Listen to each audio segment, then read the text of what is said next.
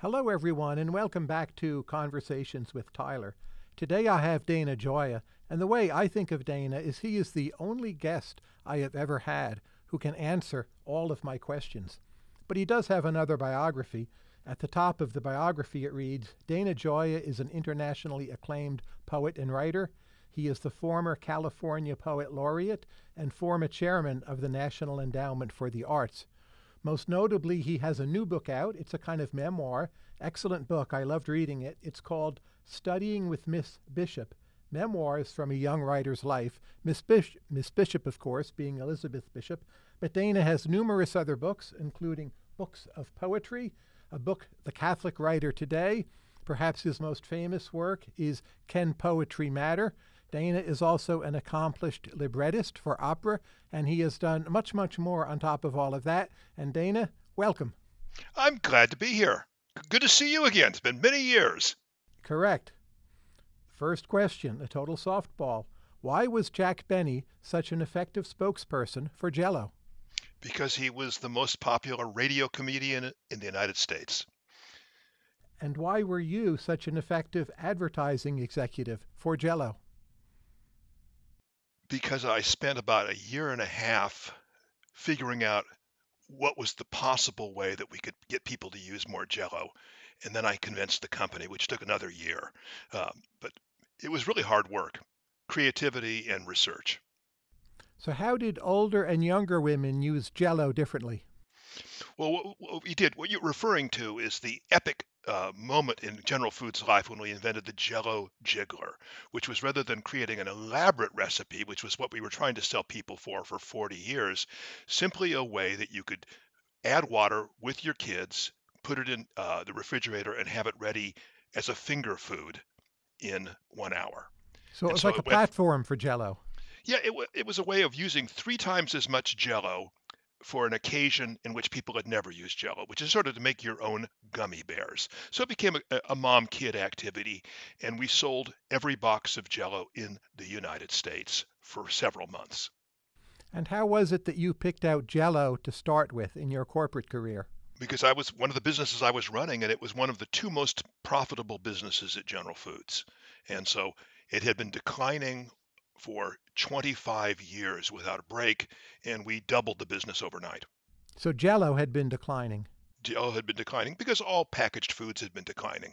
So working at General Foods, what I was working with was the best food company in the United States in 1950, but I was working at it in the 80s.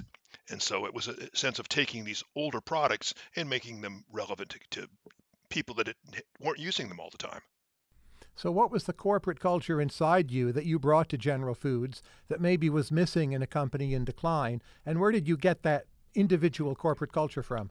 Well, I was a poet, but I needed a job, so I went to business school. I got an MBA, and I ended up in marketing at General Foods, which was a highly uh, analytic company with a very military organization. And so it was absolutely fantastic at managing existing businesses with the maximum of efficiency. What they were not good at uh, was, in a sense, reconceptualizing a business that was in trouble because they would simply try to do more or less of what they had done before. My advantage, and it was when I was an entry level person, I was really at a disadvantage being a creative person. I was very good at numbers, so I could fake my way through. But with each uh, promotion at General Foods, actually the particular skills I had, which was in a sense of I'm very good at I don't know, I mean, reconceptualizing things, taking a solution that people have had, breaking it apart and creating a new solution. And so I, essentially brought creativity that was completely in command of the numbers. If you can understand, that's a fairly rare combination. And I was able to transform several businesses there. So given your General Foods success, why do MBA programs so completely neglect the humanities? Well, it comes from two reasons. One is that the American educational system ignores the humanities, and secondly, our larger culture ignores the humanities. So if you go to business school, you are with the most practical people you'll ever hang around with. In fact, I liked business school, and I liked my colleagues at business school because they were people that just wanted to get things done. They were very down to earth, unlike Harvard Graduate School in comparative literature, where I had come from. The problem is they are not people generally with a broad knowledge of history of the humanities, and they're not terribly creative people. So, did your poetry converge or diverge with your work at General Foods and this military organization? Well, uh, my poetry was transformed by working in business. It probably could have happened at other companies too, but if you think about this, most poets in the United States have been in school since they were 6. At 65, they're still in school. Their whole vision of the world is of a schoolroom, of a university. I was basically working with very intelligent, non-literary people for 15 years. In the same way in Washington, D.C., I was working with highly intelligent, highly competitive, but non-literary people. And it changes your sense of language, it changes your sense of the audience. And I think I would have been a worse poet had I not gone to into business and business school. Another reason why I was probably good is that I suffered in a way, because I was working, 10, 12 hours a day doing this other thing. And then I was squeezing my writing into late nights and weekends. And I do believe, as the jazz musicians say, you got to pay your dues. If your art isn't so good that you're willing to suffer for it, or willing to sacrifice for it, you're not getting deeply enough down inside you. And you left Harvard, what, in 1975?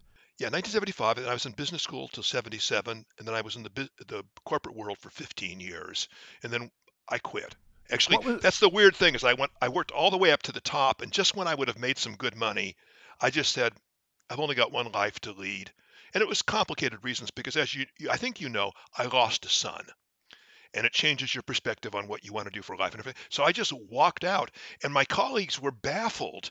And so they began, because they have to give an explanation that makes sense to them. So apparently, what people were telling in the company was, Gioia has cancer. He just doesn't want to tell anybody, because they couldn't understand why you would walk out of when you sort of had made your whole way up, one step from the top.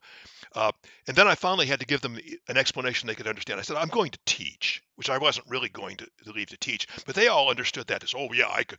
One of these days, I'm going to quit and teach at Harvard Business School. That was a fantasy that a lot of them had. But, it was time to reinvent my life. and the first time when you quit Harvard, what was the straw that broke the camel's back? What was the final thought in your mind where you Well, realized, I need to get out of here?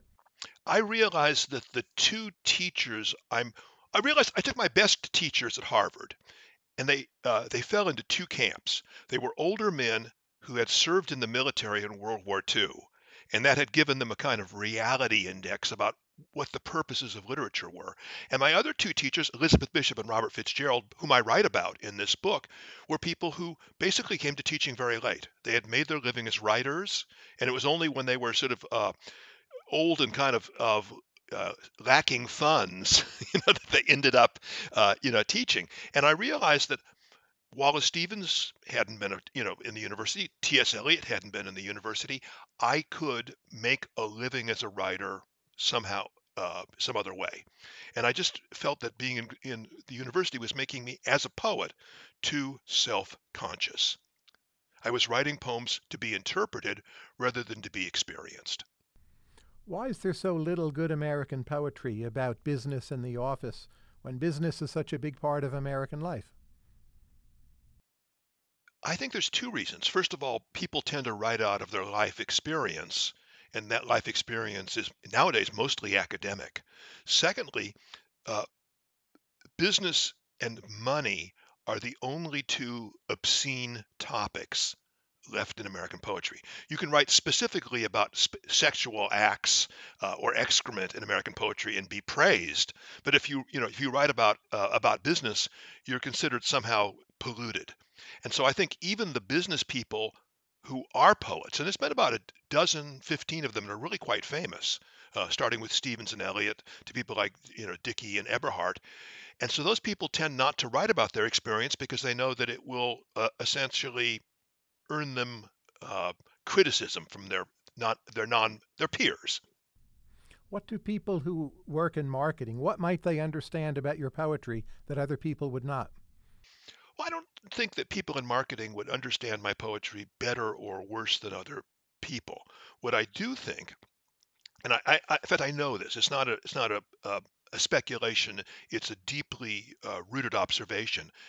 My poetry is written for people with broad life experience. The older the audience, the better the audience. The more diverse the audience, the better the audience. And rather than writing for people who essentially are working in a code, I mean, you know the tribe of economists. The tribe of economists have certain rituals. They get around the fire, they do their economist dance, they offer their economists sacrifices, they sing their economist chants. Poets are the same way. And I'm not really interested in talking to them exclusively. My desire has always been to write a poem that my fellow poets will say, gee, that's really well made. That's really a nice work, but is really registered to speak to a broad mix of humanity. And there's an assumption in the university that the common reader, the average person, is stupid. And I hate to say this in public, but the center of human intelligence, the epicenter of human intellectuality, is not the English department. The English department has bright people, it has dumb people. You know, it is a reflection of humanity in general. And I meet intelligent people in every profession I go to, including people that are in manual labor. I mean, I meet extremely reflective and intelligent people that's the life that they have found themselves in. And I know that because I am the first person in my family go to college. I was raised around working class people, many of whom did not speak English as their native language, and my family on both sides was full of really intelligent people. And I do not want to exclude those people from the work that I write. Do you, like Auden, crave a social function for poetry? I I think poetry has a social function, but it's a relatively complicated and subtle one, uh, which is to say, the reason that we have art is, in a sense, to increase human happiness. And it does that essentially by, on an individual level, a work of art awakens you to the possibilities of your own potential. It takes that potential, it enlarges it, it refines it. And each art does it in different ways. Music appeals to the auditory sense, a kind of organizational formal structure in the mind. Painting is visual. Sculpture is visual and tactile. In the old days, people always would feel sculptures. Poetry is to our language and our emotional functions. They awaken emotions and awaken our ability to articulate them. Now, that's on an individual basis. When you do that on a social level, what you create over time, if you have the arts there, are people who are better aware of who they are, how they feel, are able to articulate it, and recognize that empathetically in other people. So I would say that a purpose of poetry on a social level is to enlarge our empathy and understanding of one another. What are the prospects for a culture that no longer understands poetry, and might that be ours? I think we see it everywhere around us. We see a coarsening, a stupefaction of language. We live in cliches. We live in news bites. I mean, if you look at just the size of an article in a newspaper, it's probably one third of what it was when I was in college. The New Yorker even is probably has one quarter as many words that were not as comfortable uh, working with words. And where you see it most clearly, I did a lot of work at the NEA in terms of American literacy, and I had never understood how we measure literacy. But it's a very simple thing, and I can explain it in about a minute. In a test that measures high levels of literacy, I say, Tyler says that coffee is good. Dana says coffee is bad. And the question is coffee good? Is coffee bad? Is there a disagreement? And most people will check good or bad. They cannot, because of their, in a sense, uh, inadequate linguistic training, they cannot recognize contradictory statements in a larger logical structure, which means that we've lost our ability to make even basic distinctions and refinements in terms of thought. So I feel that now there's another whole thing which is different from this that I'll be happy to go into, but I don't want to talk too long on this. Will there be ever a great long poem again? There might be, but it will take a very different form. Uh, And why did they stop appearing? So Harry Potter is a long book, or the series of them is long. You put them all together. Lord of the Rings, the three volumes, they're fairly long. Why aren't poems long anymore? Well, it was interesting in the modern movement, and I'm talking about maybe 1914 to the Second World War, there was a huge transformation in all the arts, music, sculpture, painting, literature. And art became, in every form, more abstract, more conceptual, more formal, not in the sense of rhyme and meter or whatever, but in terms of these kind of structural designs. As part of that, there was a general bias against narrative. Putting a story in was somehow condescending to a stupid audience. But the fact is, humanity needs stories. People lead their individual life as a story. And one of the reasons you need lots of stories is that in every life, your story comes to an impasse. You have to, in a sense, revise the narrative of your own life. And so, what fiction does, what poetry does, what narrative does is give you a wealth of narrative possibilities so you can recognize that no matter how bad your life is right now, that there's an escape, there's a rescue. There might even, in the Greek sense, be a deus ex machina, you know, an intervention which saves you. I believe that the suicide epidemic in the United States, the opioid epidemic in the United States, especially among young people, is among people who cannot, in a sense, get control of the stories of their own lives. So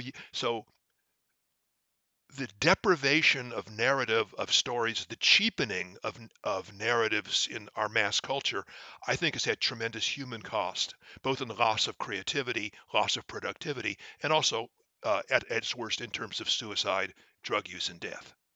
Is rap music simply the new poetry? It's very popular. It is poetic in some broader notion of the term. Uh, Rap, hip hop, without any question, is poetry.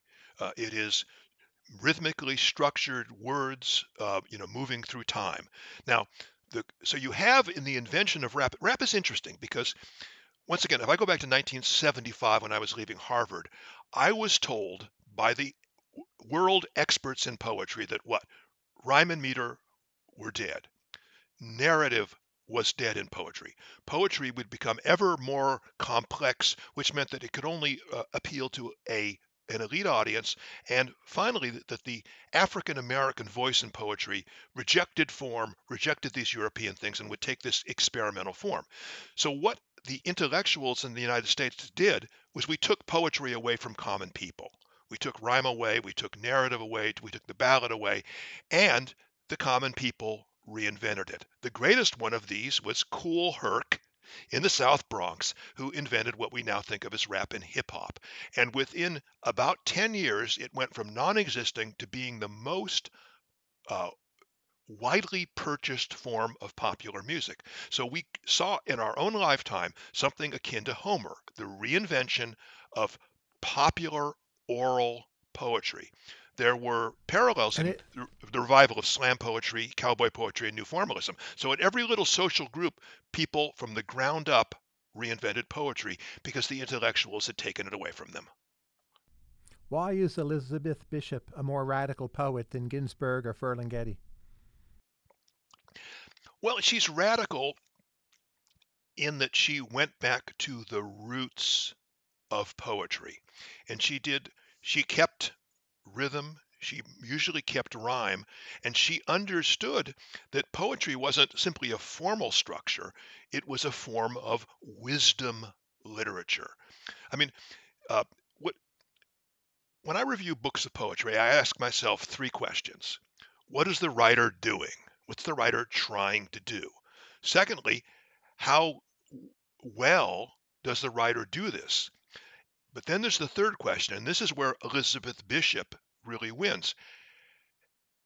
How worthwhile was the thing that they wanted to do and they did? And sometimes you see people do marvelous jobs of something that's not really worth the effort. What Bishop tried to do was to explain in her poetry, and this is what great poets do, what it is like to live in a particular life in a particular moment and make you feel the pain, the joy, the illumination, the doubt with the absolute intensity as if it were happening to you. Now, as you must know, in the main Bishop biography, it suggested she was not such a popular professor at Harvard. Yet you loved studying with her. What Yeah, accounts for that difference in perspective? yeah. Well, I think actually it was my memoir that really brought this to light. Is that nobody wanted to take her classes, So she was not a popular poet. She was not prestigious, and Harvard students are absolute barometers of prestige. They can feel it, and they gravitate towards it. I liked her. She was a bad teacher. There's no question about it. She was a bad teacher.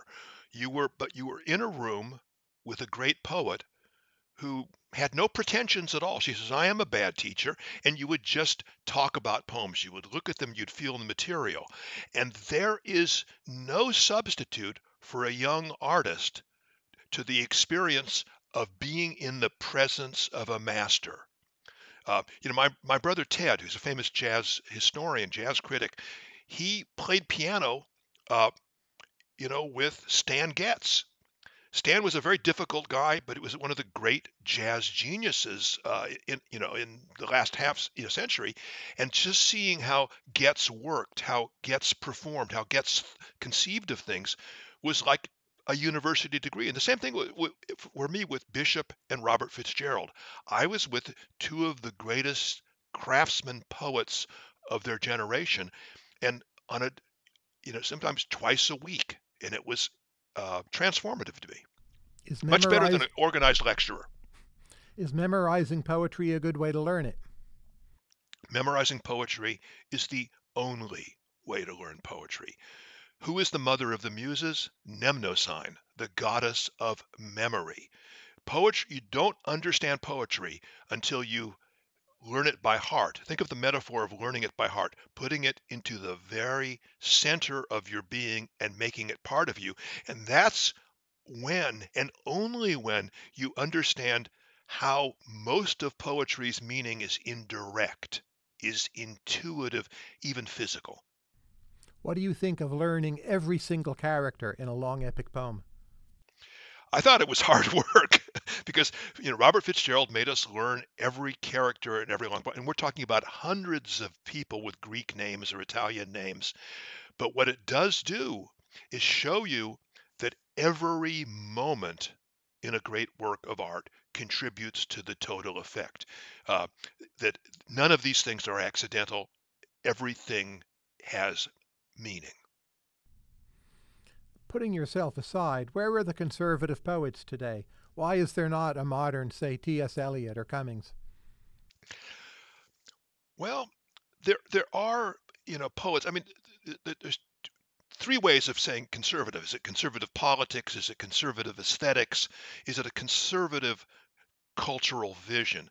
There was an avant-garde uh, composer named Lou Harrison, uh, and he had his motto, which was consider, conserve, create. And the whole notion, seems to me, of art is of conservation, of looking at all the achievements of the past and figuring out what it is we save and what it is that we need to add to move forward. Uh, the trouble with that in terms of the academic culture is that there's one or two trendy ways that they think are important because they generate work that validates you for promotion and for tenure, versus having real deeper cultural values. So they're the really great, as it were, poets who are conserving culture. I mean, one of the greatest ones just died, a fellow named Richard Wilbur. What you felt with Wilbur when you were reading these wonderful poems, that everything that was worthwhile and usable in the past somehow found a place, in these poems. And I think that's what it is. In the same way, you would not in mathematics or science or economics throw out everything before you. You would take it and you would build on it to make something that was meaningful for the moment. Eliot had suggested that Virgil was the first poet to, in some aesthetic sense, actually belong to the Christian world. Do you agree? Well, you can't understand early Christianity, oddly, without understanding Virgil. Virgil, in one of his eclogues, uh, claimed that there was a king being born in the East who would save the world. Now, he was talking about apparently a possible heir to Augustus, but the Christians took this as essentially a prophecy. And they developed a view of Virgil and of classical culture, which I think saved Christianity. I'm a Catholic. I think this is fundamental to Catholicism, which says that there is the supernatural inspiration, but there is also a kind of natural prophecy, a natural uh, inspiration. And so using Virgil, they were able to save the entire classical tradition as an alternate way of thinking about the world, articulating the world, and they assumed this, they consumed and digested this to form Catholicism, which is why Catholicism has such a strong philosophical, theological, and artistic tradition. Now, Hermann Broch, as you know, he wrote the famous novel, The Death of Virgil. He was a Catholic. Is that coincidence, accident, Well, fundamental? uh, Brooke is one of these fascinating characters, and he takes a single moment in Virgil's life, the very last moment. Virgil, like Kafka, at the end of his life, felt that he had failed as an artist. He had not finished certain things in the Aeneid, so he requested that his great epic, and you have to think of this, the Aeneid is the central poem of Western literature. People forget this now because, we go back to Homer, we have Dante, we have everything else, but the Aeneid was what formed essentially the imagination of Christian Europe, and that he's going to burn this. And so Brooke takes him and turns him into an existential hero having an existential crisis, which indeed might have been true. Luckily, Kafka's friend Max Brod and Virgil's friends refused to follow the poet's wishes. Toward the end of that novel, he has a dialogue with Augustus, right, the emperor. So let's say you're that poet, you're on or near your deathbed, and you're having a dialogue with Augustus. What do you tell Augustus? Thank God you were here and not Caligula. I mean, you know, Augustus is that brief moment where you think that the Roman imperial system might work. And Augustus, much more than our rulers today, understood the cultural power of art. Now, postmodernists, they defame Augustus, they defame Virgil, Horace, saying that they were pawns into imperial power. But I think Augustus had a broader vision, as did Virgil, which is to say, if you can give people a common story, it unifies them. And a culture, in order to keep together, an empire, a nation, in order to keep together, has to have certain common myths that express, convey the values, not in intellectual terms, but in terms of story, emotion, image. Now, I know you're a big admirer of Auden as a poet and a writer. He once said, and I quote, "Opera is the last refuge of the high style in poetry." True or false? True, with a vengeance. Uh, I am not invited to come in and rewrite TV shows. Francis Ford Coppola and Martin Scorsese don't call me to work on their screenplays, but in opera, they still need the poet because they need language and stories that are elevated, concise, and lyrical. How good are Auden's libretti? So he Well, did one for Stravinsky, one for Henze, right? For his Britten, he greatest did Paul Bunyan. well, here's the thing you learn from Auden. His greatest libretto in terms of poetry is his first one called Paul Bunyan, which made an absolutely terrible opera. uh, because it was so well written you couldn't do anything with it. What Auden did is, as he went forward, the libretti became less poetically distinguished and more dramatically powerful. So I think his greatest libretti, I think his best two are the two that he wrote for Hans Werner Henze, the Elegy for Young Lovers and the Bacchae, the Bassarids. Unfortunately, in the Elegy for Young Lover, Hans Werner Henze was in his 12-tone period, and the opera is unlistenable. But the libretto is a truly great libretto. The Bassarids, the Bacchae, is a great opera. It's one of the three or four best operas of the last 50 years. So, having studied opera librettos and written quite a few of them yourself, how is it you feel you have a deeper appreciation of Auden? Well, Auden has always been a good role model because Auden did. I mean, let me think of it. Auden understood that if you were in the 18th century and you were a poet, you were writing, lyric poems, ballads, verse epistles, satires. You were writing plays. You were writing song lyrics. You were writing, all of these things. And he did not allow himself as a poet to become hyper specialized, where most poets today, all they write are pieces of typography that are roughly 1 page long. Now, you can write great poems that way, but I did not want to have a poetic life that was restricted to a narrow genre of the lyric poem written to be read silently on the page. And so Auden gave me the permission, as it were, to write libretti, to write song lyrics, to work with jazz musicians, to do translations, to do long poems, and to also, and this is what Bishop did too, to work in any style I wanted to. I mean, you see this assumption right now that a poet finds a voice, a style, and they just keep working in that same vein their whole career. Where I think that you should, be open to any possibility of genre, of style, of form. So, when you write a libretto for Nosferatu, as you've done, is that German expressionism? Is that an American poetic style? Is that Catholic? Or how do you place your own libretto? Tyler, it's all of them. Because what I did with Nosferatu, somebody wanted me, Alva Henderson wanted to write an opera with me, but I couldn't. He had an idea, and I just didn't like the idea. So I said, let me come up with an idea. And then I happened to meet a film historian. He died a few years ago. A wonderful guy named Gilberto Perez. He was a Cuban, and he had gone back to the original cut of Nosferatu, which was about half an hour longer than the one anybody, people see. And when I saw it, I said, gee, this reminds me of an 19th century opera because it's not about the vampire, it's about the suffering of this woman who's trapped in this tragic drama. And what is opera except the suffering of people with high voices?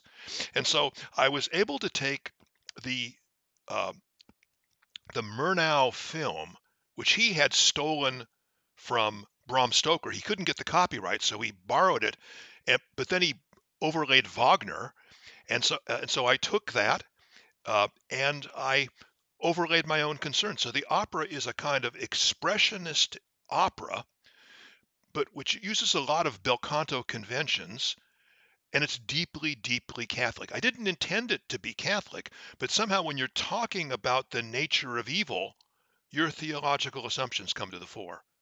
I was mostly wanted it to be dark and sexy and fascinating in its sinister quality.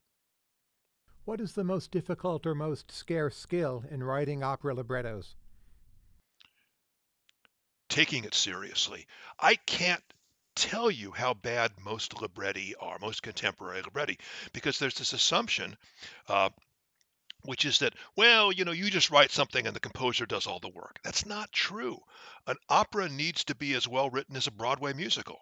And if you go to a Broadway musical, if you go to a Cole Porter a musical or a Stephen Sondheim musical, much of the pleasure is in the language. And I've had this experience again and again when they produce the operas I've written the libretti for.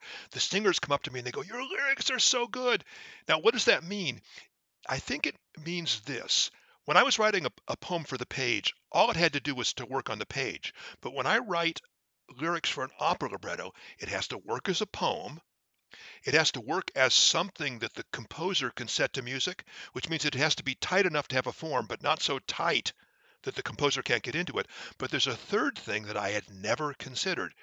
The singer has to become your words for the duration of the performance. When the soprano walks on, she has to know who she is, who she was, what she wants. She has to inhabit your words. And that's what I think I got to be very good at, creating beautiful language that a singer could inhabit in the way that they can inhabit a great pop song. What do you think of the libretto for Jerome Kern's Showboat? Well, I think if you go to these classic uh, musicals like Showboat, they have tremendously fine lyrics. And Annie, get your gun. I mean, who wouldn't have wanted to write the lyrics for that show? I don't find that as much in contemporary musicals, and I don't find it hardly at all in contemporary operas. The opera is what Wagner called a Gesamtkunstwerk, a a combined artwork. It combines stagecraft, poetry, music, acting, etc., etc. And if you have one element of that combination that doesn't work, the whole doesn't work. In the same way that if you have a singer with a bad voice, opera doesn't work. So I think that writing great lyrics is what makes a lot of musical theater, from opera, to cabaret, either excellent or lousy. Was Joseph Kerman correct to suggest that Tristan was Wagner's greatest, most integrated work as a whole, in part because of the synthesis of ideas, music, lyrics, history? In abstract, I agree with him. I do think that there was a problem with Wagner. I've always wanted to write an essay. I've never written it, called "Slow Time versus Fast Time." And I would take Verdi's Rigoletto, where he just rushes through this thing, and it puts you in an emotional frenzy.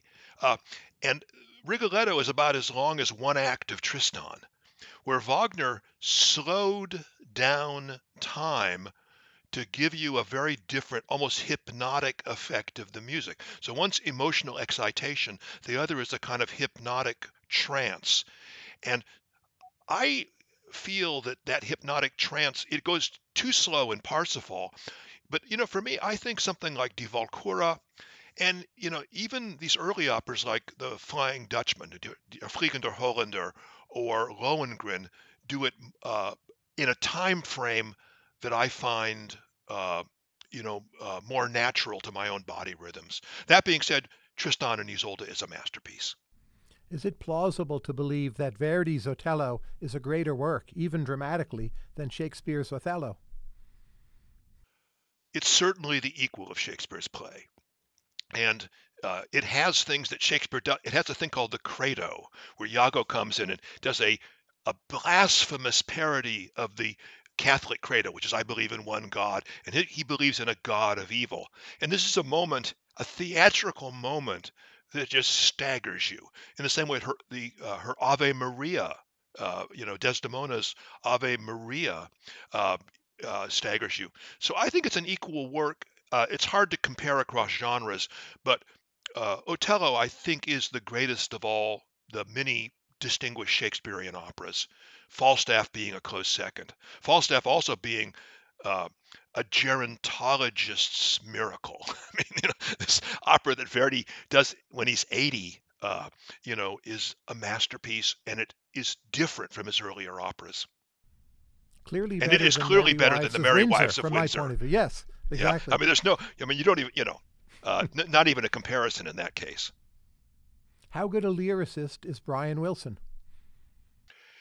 Pretty good for what he did. Now, the Wilson family is from my hometown of Hawthorne, and in fact, my uncle Giacomo, many years ago, was called in for a carpentry assignment that he thought was ridiculous. He came and he said, "I had the stupidest thing I've ever seen today. There's this guy, he made me uh, pull out his rug and build a sandbox for his living room. The guy's crazy."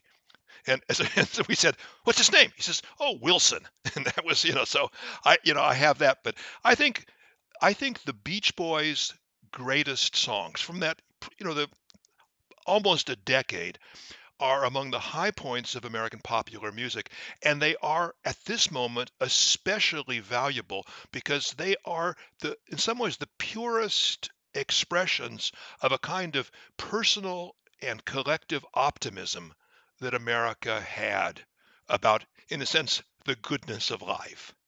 And we've lost that to our detriment. For me, a lot of those songs are quite tragic and melancholic, and that's what I enjoy about them. Yeah, That there's But the shiny surface, but underneath, my goodness. yeah, but every anything that reflects life. I mean, there's a Latin phrase which is et in Arcadio ego. Even in Eden, in paradise, in Arcadia, uh, I am, which means death. So, so these Renaissance painters would do these beautiful landscapes, but put a little skull, under a bush somewhere that you could see. And so I think that all great happy art has an undercut of sadness, and any artist has to, in a sense, reconcile the sorrows, the sadness of it. Now, in Brian Wilson's case, that becomes an increasing theme, and I think eventually a kind of paralyzing theme for him, quite literally. Is Brian Wilson still great in the 1970 to 73 period, say from Sunflower to Love You, or do you think by then he's fallen apart? He's become a different kind of artist, and I think that if you love an artist, you are interested in everything they do. But I don't think that the late work that later work is the entry point into Brian Wilson, versus his transformation of the popular song and his creation of of a kind of genre. Also, he did as much as any artist in terms of creating a vision of California, which is to say, a vision of California as the American dream. This is what the great historian Kevin Starr did in a 7-volume history of California, explaining that. And I asked Kevin why he never did the last volume, because he ends, in the early 60s, and he says he didn't have the heart to have the dream fall apart. Were the Which, Three as a Stooges. Californian, I guarantee you has happened, alas. You still live there, right? Well, this is where I'm from, I'm like, I'm one of these, I'm the last Jew to leave Nazi Germany. I mean, this is my home, and this is where I know every tree, I know every bird, where I'm part of the history of it. And so, it's still a wonderful place to live. I mean, don't get me wrong, but the the uh the detrimental aspects of California economically, culturally, educationally have been so extreme in the last 15, 20 years. It's heartbreaking for people here. Were the Three Stooges funny? They certainly were when I was a kid. In fact, I still rather, I'll watch 15, 20 minutes of the Three Stooges every time I can. But I prefer Buster Keaton and Laurel and Hardy. W.C. Fields or not? I adore W.C. Fields. Uh, Bank Dick is a great movie. I I watch. I think my wife, just rolls her eyes because if there's a W.C. Fields movie on, I'll watch it till the end. I mean, what's the one? It's a gift, where he's trying to sleep on the balcony, and the salesman goes, "This Carl Lafong here, capital L, small e, capital F, small O, small n, small g," and W.C. Fields milks that thing for about 5 minutes, and it's wonderful. But I didn't understand when I was young that both Laurel and Hardy and W.C. Fields, the fundamental comic idea under them is how thwarted we are getting through the ordinary business of our day. When I was young, I just saw the jokes, the slapdash elements of it. But now I understand there's a kind of existential humor under this, where W.C. Fields can't get a cup of coffee without trouble, can't take a nap without trouble. Which is the most underrated art museum in the world? Oh, it's a hard one. I think it's probably the Hermitage because you can never see 2/3 of the art. And so, there's usually some huge portion that's out on loan somewhere. So, who can actually assess how magnificent it, even after they sold it to Lisbon and Washington D.C. in large quantities. It's this great unknowable museum. The the finest really small museum, um, and that's perhaps what you ask. I mean, the museum that nobody goes to is this weird gallery at Bob Jones Jr. University. Uh, Bob Jones, for years, simply bought old masters when they were $700, and he has this incredible collection, or he had, he's dead now. The university has this incredible collection of Italian Baroque art, which they don't really want people to come in and see. And in fact, when you go there, they have a warning sign that's saying, you have to understand that these paintings uh, exhibit some of the heresies of the Catholic Church, or have these terrible Catholic tendencies. But you go there, and it's just chock a block with this stuff, and no one's ever seen. I mean, very few people get it. It took me a long time just to be able to get into it. I've never been able to get into their chapel to see the art there. Now, we were together in Paris, I think it was 2005, and the topic of Hieronymus Bosch came up, and you knew off the top of your head the location of each fully intact Bosch painting in the world. It took you about 5 seconds to realize the final one was in Lisbon, right? Temptation of St. Anthony, as you may recall. How was it that you knew that? Well, as a kid, I still know this weird stuff. As a kid, I was hungry for beauty. And so I went to the Hawthorne Public Library, which is a monument to the good effects of political graft. Somebody was on the take, and so they built an enormous library, and they put 10 times as many books as Hawthorne needed. And I read and studied everyone in art. And so I would go there and I would make lists of these things. And I am still to this day, you know, um, most of my trips are to see art museums. And I see them again and again and again and again. When I went to Madrid, the last trip I took internationally was with Madrid, and I took my kids there as well as a nephew, and they thought I was crazy. Every day I was in the Prado or I was in the Baron Thyssen von Bonamitzvah, day after day after day. And I said, I mean, there's not that much else I want to see there, but I want to see the Bosches. I want to see the Bosches again and again, the Velasquez's. And so to me, it's my pleasure. And I love going to these forgotten museums that have one or two great paintings. And one of the things I really want to do is I want to go back to Detroit to see their Museum of Fine Arts, which is one of the Fantastic. greatest collections in America. And usually when you go there, half of it's closed. It's like the Hermitage. And so you have to go there a couple of times to be able to see. And they also have, they have one of the great Bruegels there. But anyway, so I love this. And I feel that I'm a verbal artist, but there is an extraordinary intellectual, emotional, and spiritual power that the greatest paintings have. And so, and if you put themselves in their presence, they unlock and awaken things inside of you. Let me give you one other fine museum people don't know about, which is it's in Balboa Park, which is arguably the most beautiful public space in California. There's this ugly modernist building, tiny, awful little thing in this awful little moat that is a blemish on the entire park. It's the Timken Gallery, which is only 6 rooms, and every room is full of fantastic paintings. Uh, and when I'm there, there's usually 3 or 4 other people there. People don't know about it. I thought you And there's might a say that. Bosch. There's a Bosch there too. The Huntington, I thought you might say, the Gulbenkian in Lisbon. Do you know Yeah, the Nicholas Roerich Museum in New York City?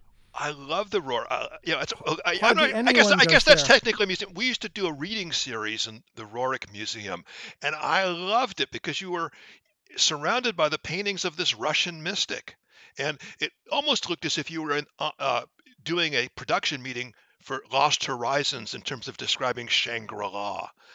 The Huntington is the greatest collection of English paintings outside of England, and it's on 200 acres of gardens. So it's wonderful, but it's pretty well known. But So a I lot didn't of think of it people as have never been there because it's not in downtown Los Angeles, right? If you're a tourist, it's a bit of effort to It's get to it. certainly crowded when I go there. I have a house in South Pasadena now, so when we're there, my wife and I, who are members of the Huntington, and as you probably know, I have donated my archive to the Huntington Library, which is one of the great American institutions, also one of the great stories of American culture. I've given them my archive, but we go there walking in the mornings, and it's extraordinarily beautiful. Also great for bird watching, and all the plants and flowers, pretty much, if you find it, are labeled, so you'll see thousands of plants and flowers. Putting aside whatever one might think of contemporary art, take that as a separate issue. But what is the main thing wrong with Western art museums today? Well, right now, American art museums, Western art museums are going through a destructive period of self-doubt. Now, if you think of what a museum is a conservation technology.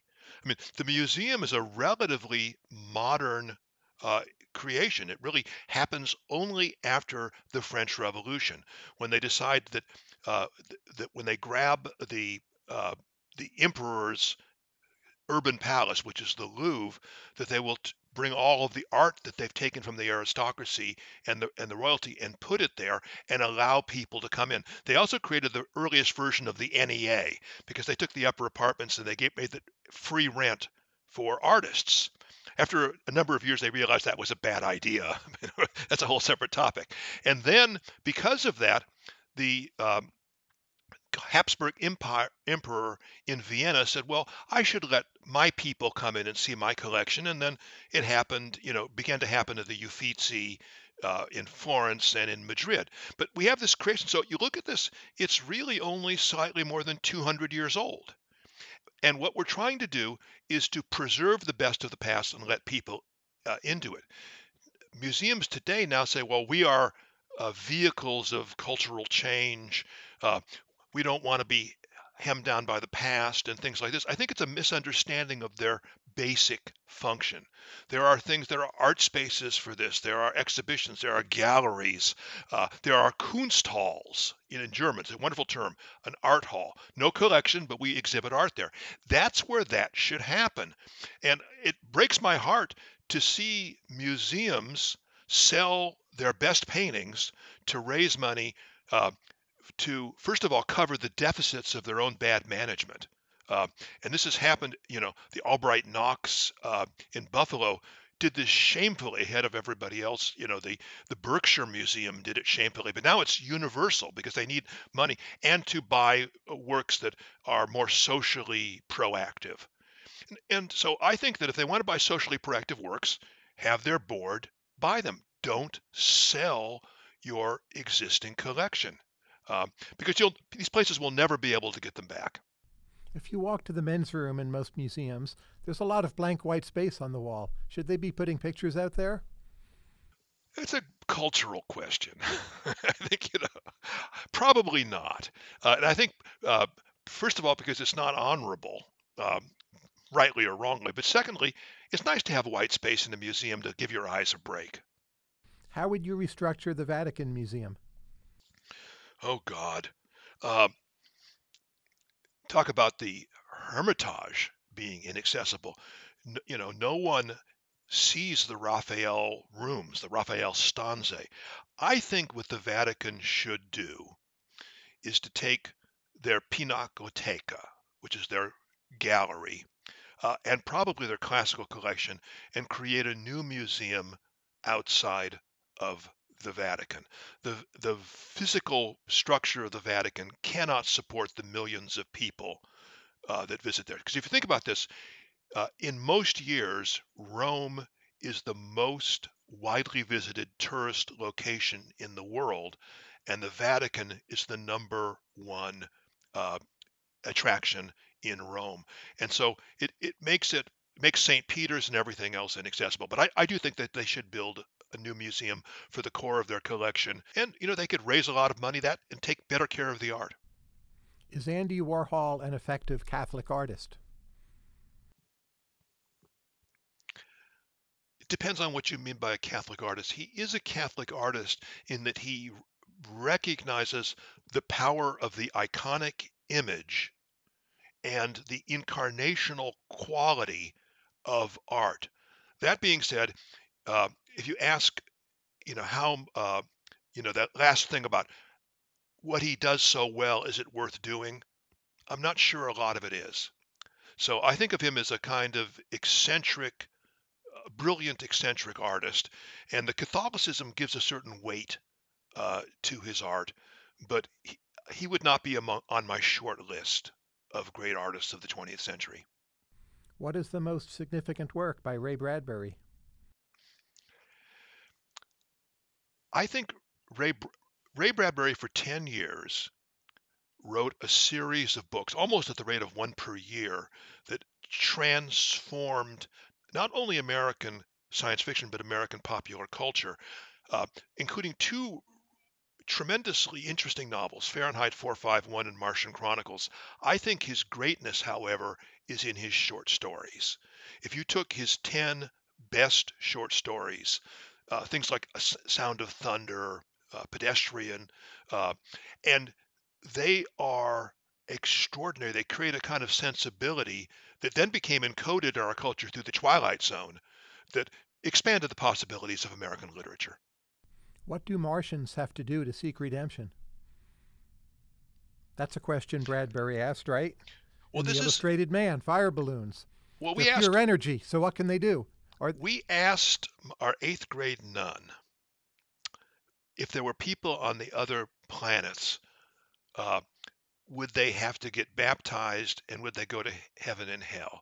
And she answered the question brilliantly, I thought. She says, well, if there are people on other planets, if they fell the way Adam and Eve did, they would need redemption and God would need to redeem them. So the first question we have to ask have the Martians, are they an unfallen race?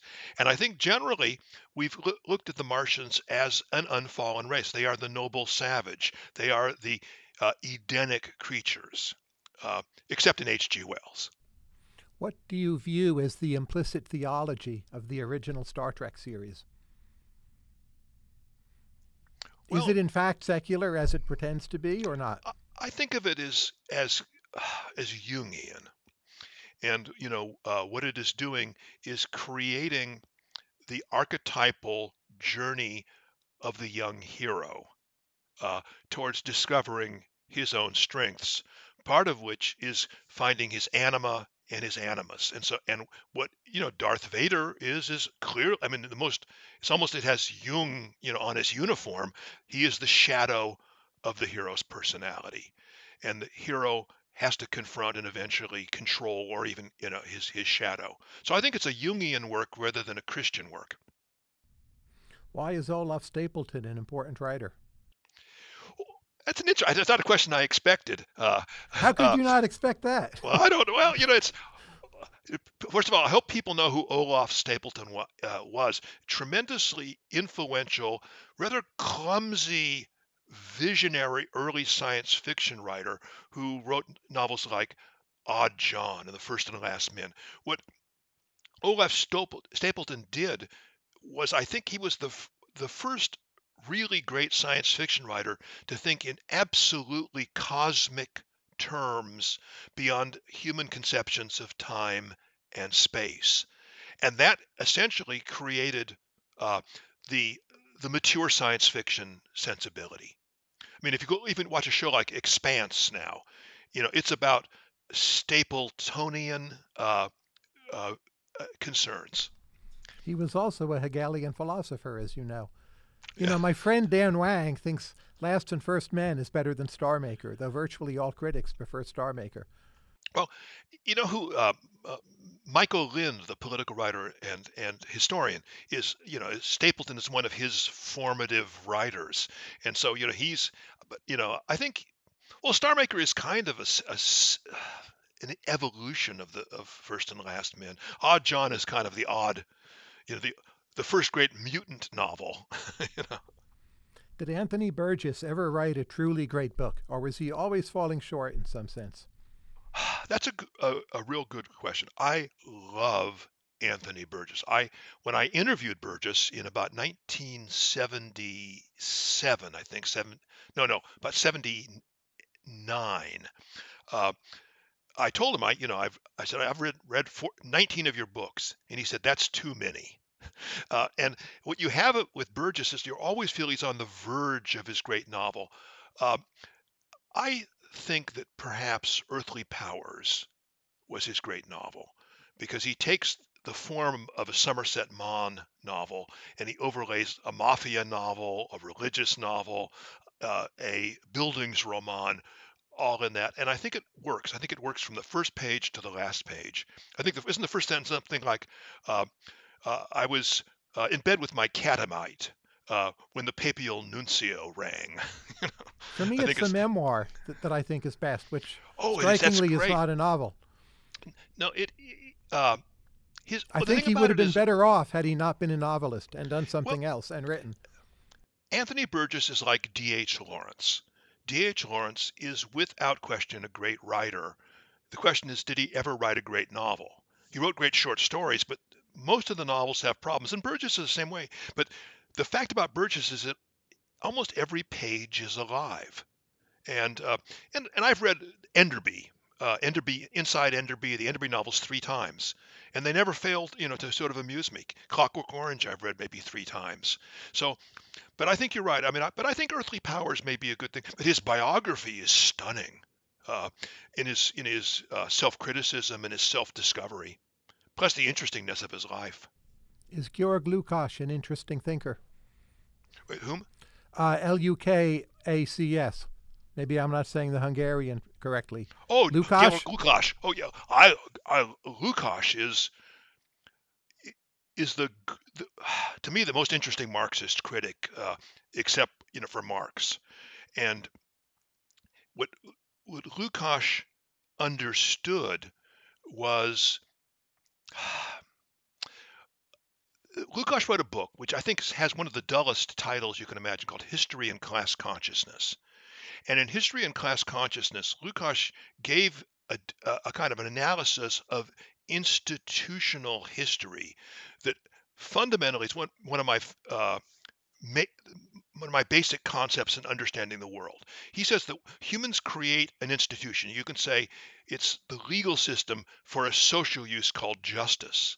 And as the legal system develops and develops and begins to find a way of becoming internally consistent, it has less and less to do with justice, because it's more concerned in the sense about being a self-contained rational enterprise. And I think the literary studies in the university reached this point maybe 50 years ago, where in creating internal cohesion and internal structure, they had less and less to do with literature and almost nothing to do with the human purposes of literature. So for that, it also Lukács's analysis of the 19th century novel is fantastic. I reread him a few weeks ago, uh, in his discussion of Tolstoy and Balzac, and I found it absolutely illuminating. His piece on Dostoevsky too. What's your favorite Tolstoy short story or short fiction? Death of Ivan Ilyich, uh, which I think, well, first of all, if you asked me who was the greatest fiction writer who ever lived, I would say Tolstoy. Uh, and and his short stories are full of masterpieces. But the Death of Ivan Ilyich is simply one of the greatest considerations of human mortality and human limitation, that I've ever read and reread again. I might say Haji Murad, though, because Ilyich It's is a such a great, linear tale, and Haji yeah, Murad is the satire going on. It's all about historical construction of reputation, deflating egos. yeah. It's a masterpiece, and no one's not no one, but very few people have read it. But Master and Man is another one. But uh, my family does a thing every year where we pick a book and we all read it together. And we did Dostoevsky's The Idiot. Right now we're reading Cousin Bette by Balzac. We did The Red and the Black. We did Catch 22. But we all agree that the greatest thing we've ever read together was Anna Karenina. And it just nothing else can hold its own against the greatness of that novel. I have a few questions about Catholicism. Why is singing less central to Catholic worship?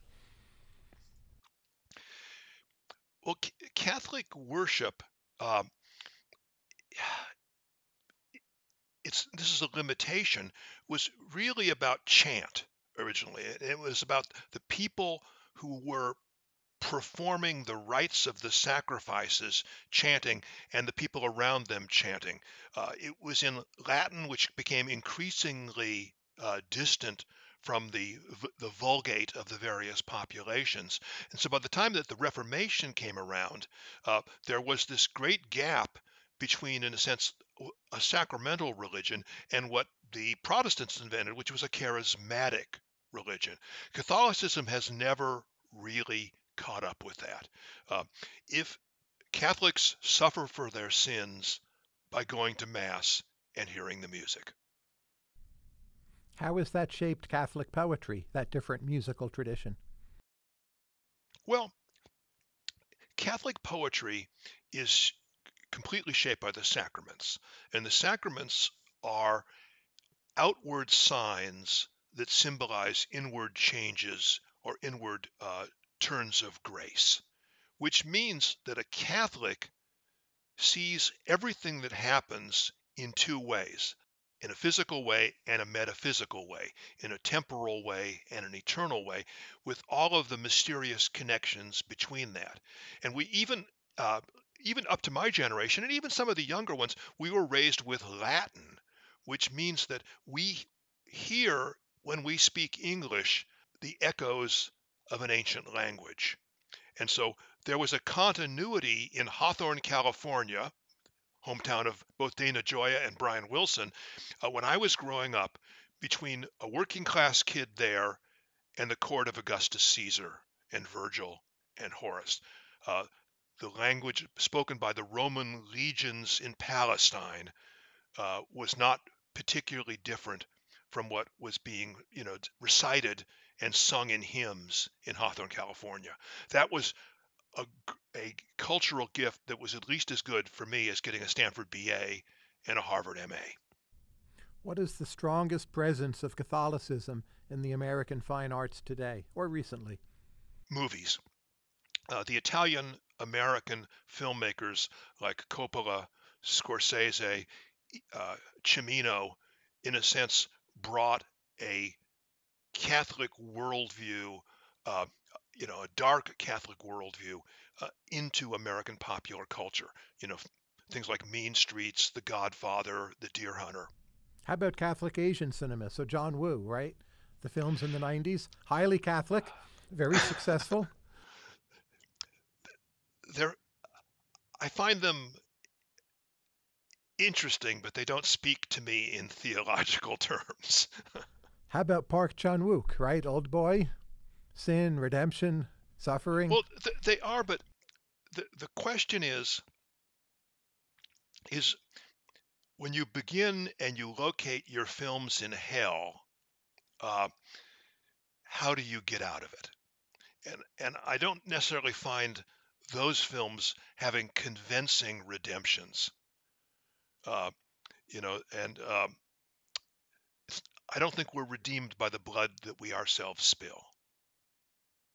The Sopranos, Catholic TV show or not? The characters are Catholic, but that's not the same thing, right? It's slightly. When I saw the Sopranos and I saw the guy was named David Chase, I said, how can this happen? This guy knows Italians from the inside. Then I saw his name was, was it Chiasa or something originally? He's an Italian, actually went to Stanford. I find them absolutely 99.9% on the mark of Italian Americans. Uh, but most of the religion is scrubbed away. In the first season, when the mother was still alive, you sort of saw the darker side of Catholicism in her. But after a while, uh, it becomes a very an Italian American film with the emphasis of a series with un-American, the way Italians have changed in America. But Tony meeting the end he does, visiting the therapist, is like going to confession. Isn't there Catholic symbolism throughout it for what, all 7 seasons? Yeah, but yeah, but no, it is. I mean, it's not. It is Catholic, but he is going to a psychoanalyst with whom he has a sexual attraction, and it becomes Americanized in that way. Um, versus Mean Streets is Catholicism straight up. The Deer Hunter is Catholicism straight up.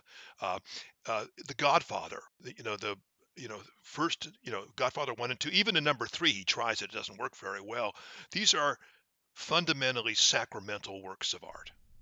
In Where fiction, it's where I think The Godfather is psychoanalytic rather than sacramental.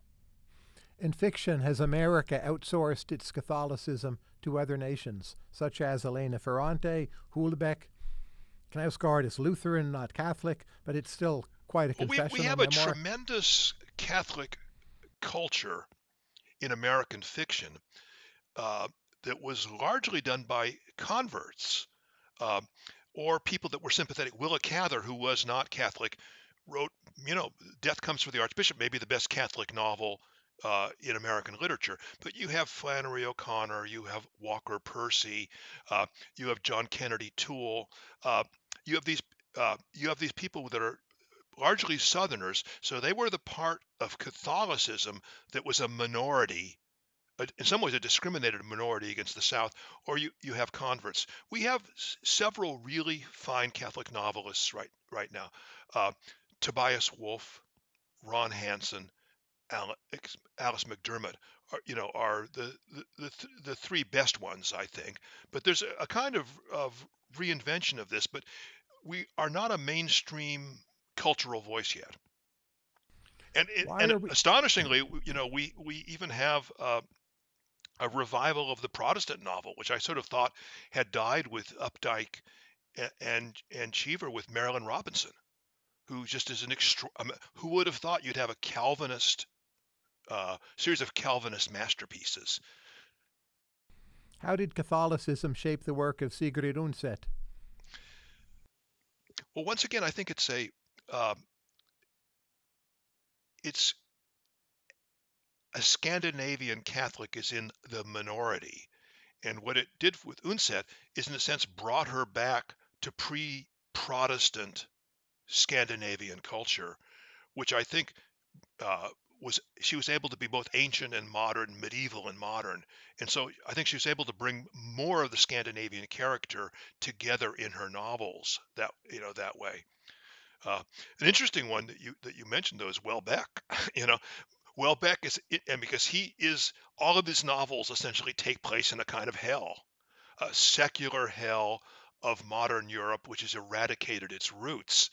And you see him in the recent work trying to get out of it, uh, and the only way he can is, in a sense, by a leap of faith.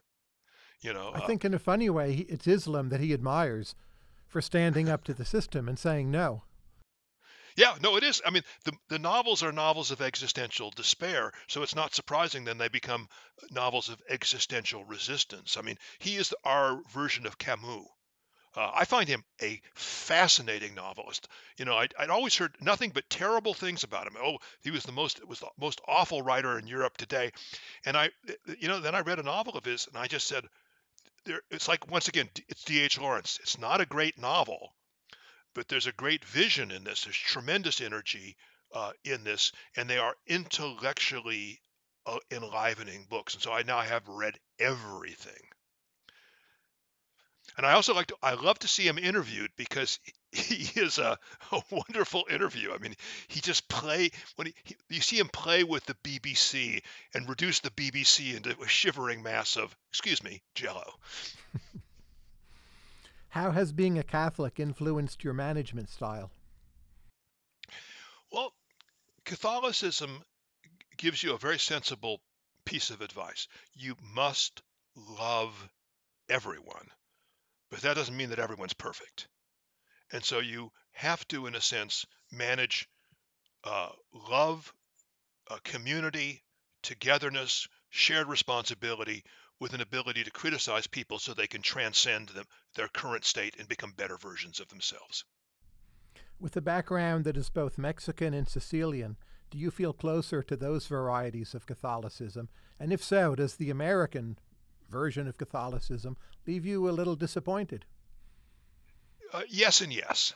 Um, I'm still a working class guy. You know, my Catholicism had been I go through a lot of stuff. And when I came to Washington as an appointee, I was living downtown in the Landsberg. I was renting a room, and I began to go to mass at St. Patrick's. And uh, I was in a church where 1/3 of the people were homeless, 1/3 were like me, overeducated guys, and 1/3 were the hotel service workers that were Latin Americans.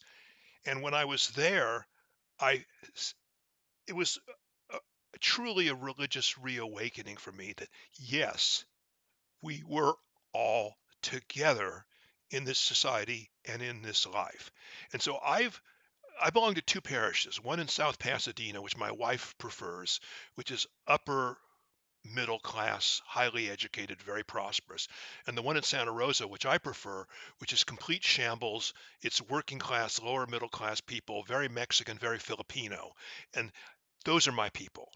And so I like uh, sort of ground level Catholicism, and I believe that my church is the church of the poor, the church of the immigrant. Where are we still building great cathedrals? No, Why not?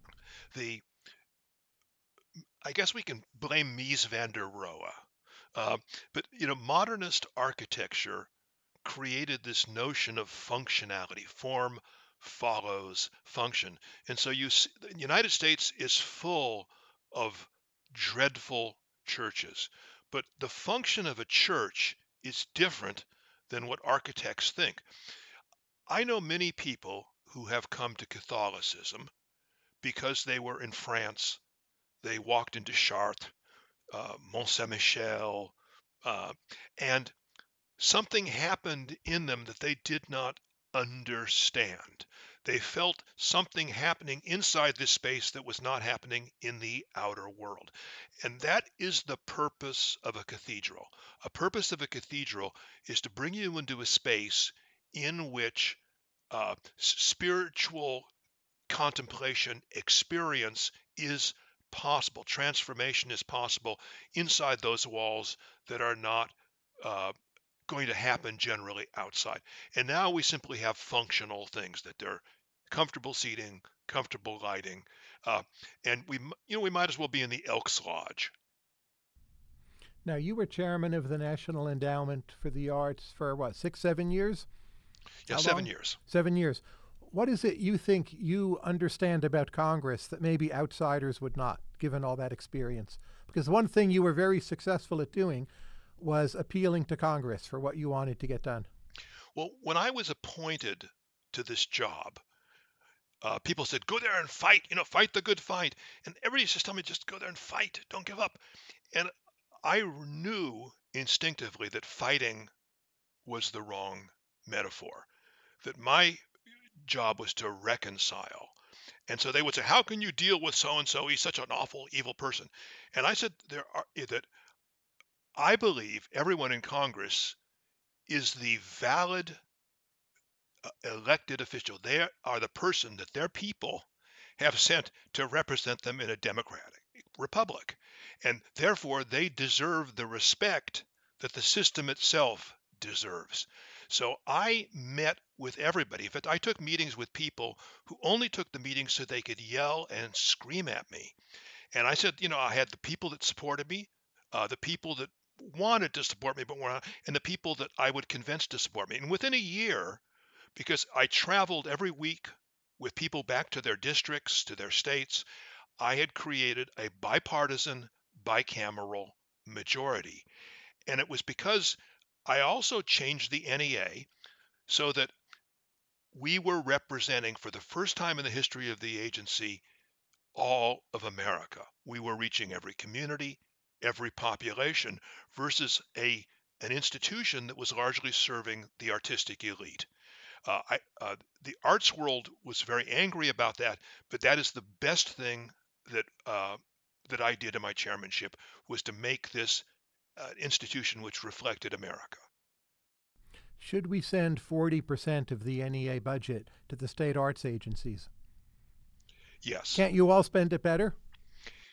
The right person under the right circumstances might spend it better once, but generally, you're better off getting it closer to people that and also you've got 53 state arts agencies, which means you've got 53 different strategies, and you start to see the advantages of the federal system where different people try different things and then they learn from each other. How can we make arts funding less bureaucratic, whether public or private sector? I think the best arts funding is from the private sector, and it's where people give money while they're still alive so they can measure the results of what they're doing. I believe that people should fund things in their own communities, uh, and they should become very actively involved. I mean, if you think about this, the people who create wealth have skills. Now they aren't artistic skills, don't get me wrong, but they have organizational skills. They can also recognize when something's working and what's not working. If we could take some of that energy and bring it into local arts organizations, we wouldn't have the number of symphonies and museums and opera companies and theaters that are going bankrupt right now. Uh, but I see a lot of people who have a lot of money not willing to give their time or not willing to give their money. Well, "Oh, I'll give it when I die. I'll create a little foundation when I die." I just finished rereading a book on Henry E. Huntington, who, like Andrew Carnegie, Andrew Mellon, did it while they were alive. They oversaw the things and they created, in the case of Carnegie, hundreds, thousands of institutions, but in terms of Mellon and Huntington, institutions of absolute world quality that transformed the cultural landscape of their region. And we don't see that much anymore. And when I've people just do a, this, they tend to do it in medicine or science, not in the arts. I've just a few basic questions to close. First, if someone wants to pursue Dana Gioia as a poet, what should they actually go out and do? What's the first act they should take? The first act they should take is learn how to spell my name, which is not self-explanatory in the Anglophonic world. And then I think just go to danagioia.com, which is my website, or even better yet, just go to YouTube, put in Dana Gioia poems or Dana Gioia, and there's one of my sons is a filmmaker. I've done about 20 short films with him. I mean, some are only 1 or 2 minutes long. You can hear my poetry. You can hear some lectures. Yesterday, in fact, I put up an 11-minute lecture on Robert Frost. We have, so we're doing these things, and he believes, and I believe, he's the one that goads me to do this, is that we need to find a way of speaking about poetry in our culture. It's not happening in the universities. It's not happening in the mass media. So to do really good short films on poetry, I think has a tremendous cultural value. So just Now, do that. I've done one of these podcasts with your brother Ted. Obviously, you know Ted. He's the smart If you Gioia. if you had to explain in as few dimensions as possible how your aesthetic outlook differs from his, what would you boil it down to? The sad thing is it's almost identical. I think I I've don't had believe some new. that. I discover some new thing. I talk to him and he's discovering it at the same time. I think um, he is interested in popular culture. I'm most interested in high culture. And so I think that leads us into different things. The art forms that he's interested in are hardly more than 100 years old. The art forms that I'm interested in are as old as humanity itself. And so chronologically, we're listening. So you think about his art, his view of culture, it tends to be horizontal because he's looking at, maybe 20 years in terms of hip hop or something like this across a thing, where mine is more vertical. I'm going all the way back to Virgil, to Homer, to Horace, to Dante. Now, I've sometimes described you to my friends as being an information billionaire. Now, these questions and answers, we didn't prepare any of them in advance, did we? No, no. In fact, I was delighted. They were such good questions. I'm usually asked the same 10 questions, and you did not ask one of them, and that was a relief. So, if there's someone young and bright and they want to also become an information billionaire, what non obvious advice would you offer? Yes, read a lot of books, go to art museums, yes, of course. But what's the non obvious insight you have into this process? Well, it's. I don't think you can uh, give people advice to this that don't have the inclination. But I think part of it is to pay attention to what interests you, not into this kind of novelty driven commercial culture we're in. I mean, my students, and I would ask them, how long do you spend each day looking at tweets? And they say, oh, about 90 minutes, about this. Plug yourself out of the daily ephemeral culture and immerse yourself into things that are going to be still there 10 years later, 100 years later. And so I think the distractions for younger people today are so extreme that they learn very little about the past. And therefore, they learn very little about the present because you can't understand anything unless you have a point by which to judge it, a point of perspective. Very last question. What do you seek to learn next? If I were young, it would be Russian. Uh, what I'm doing right now is actually to go back and to relearn a lot of things that I had before. I just finished writing a 14,000 word essay on Charles Baudelaire that's going to be the introduction to a new edition of The Flowers of Evil. I knew Baudelaire's work, but spending several months rereading absolutely everything was to me illuminating and joyful. So I plan to do this for a couple of other people: Poe, who I know pretty darn well, Samuel Johnson, and Wordsworth. Because I think I can, as in my own work, both as a prose writer and as a creative writer, I can learn from them. And my main goal right now is to finish a long poem that I started a few years ago, which sort of stopped about a third of the way through, so I can finish that. Again, everyone, the new book is Studying with Miss Bishop, Memoirs from a Young Writer's Life by Dana Gioia, Gioia. Dana Gioia, thank you very much. It's been a real pleasure. Tyler, this was fun.